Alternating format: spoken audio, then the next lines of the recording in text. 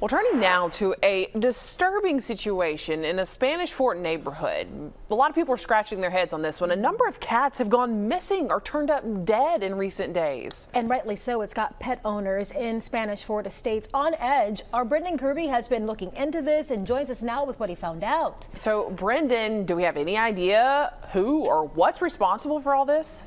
Well, no one knows for sure, Shelby and Lanice. There's a lot of speculation and some worry that this could be the work of a person.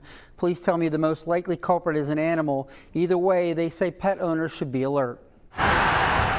Several cats have been found dead in the Spanish Fort Estates neighborhood on the Eastern Shore. Images shared on social media are disturbing, too graphic to show on television, of mutilated bodies. He's a farm cat. Elizabeth Matthews says her family's cat was missing for a little more than 24 hours. She says her concern grew when she saw Facebook posts about dead cats near her street.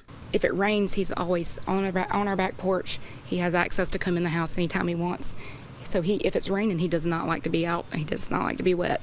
So the fact that we couldn't find him when it was wet outside was very concerning. The cat came back Tuesday, but others haven't been as lucky.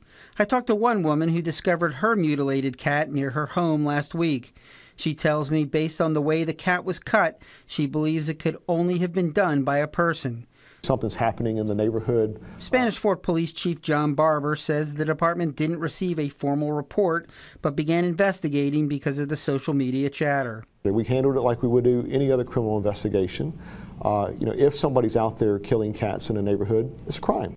But Chief Barber says he reached a different conclusion after consulting with an Alabama Department of Conservation and Natural Resources biologist. Their opinion on the pictures that we sent him were that it was a bird of prey that actually caused that.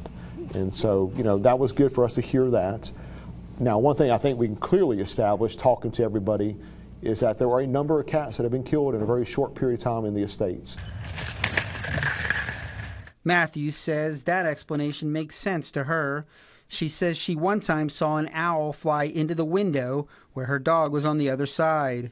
Another time, she says, an owl got into a scuffle with the cat. We heard screeching and some loud noises, and we came around the fence to see our cat grabbing something from an owl that was escaping our cat, actually, and it was a squirrel that had been completely dismembered, no blood. Mondi Donaldson, who's lived in the neighborhood for 30 years, says she saw a dead cat a couple of weeks ago, less than 2 blocks from her home. I've never seen anything like this before, but it was almost like the cat wasn't touched. It was a big, beautiful black cat. It was not like it was touched. Chief Barber says that if anyone does have information that this is the doing of a person, they should call police.